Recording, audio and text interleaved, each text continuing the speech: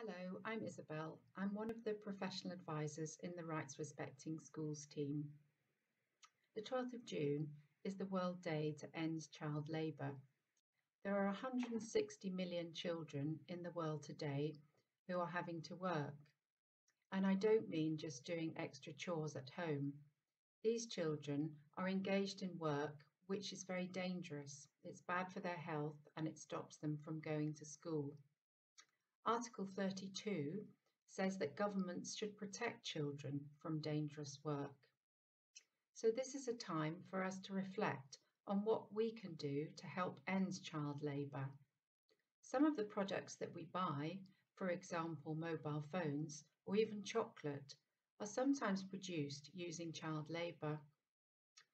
Perhaps we could buy fair trade to make sure that people get a fair price and to help prevent children from being used in this way.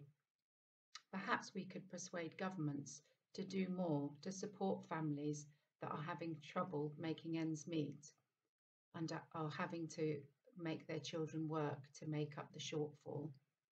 There are things that we can all do to try and make sure that Article 32 is protected and that all children can access their rights.